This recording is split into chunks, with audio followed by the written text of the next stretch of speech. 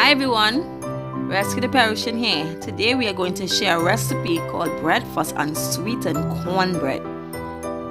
First, I add 2 cups of cornmeal into a bowl, 2 cups of cornmeal, and then I add some salt for taste. Here we use the pink Himalayan salt, which is full of nutrients, all to work for our bodies. And then simply I add some wheat germ and also some chia seed, which is full of nutrients also that will work for our body and keep us healthy.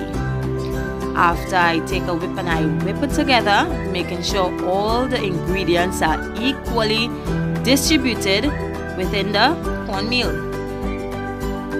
So this is what I did here, and then I made a little hole in the middle and I add some coconut oil, about 1/4 cup of coconut oil to keep the texture of the cornbread. And then here you can see I add some coconut milk.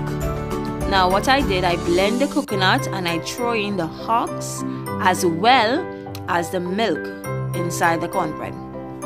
And this is how it looks when I did that. Very beautiful. This is also to help with the taste and the texture.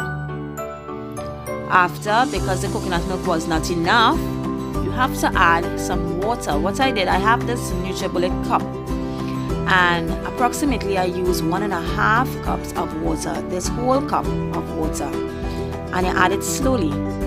Now this is a consistency what you are looking for, not stiff but smooth and nice. At this point you can also add a little bit more oil to keep everything moist. And I place it in my oven and I bake it.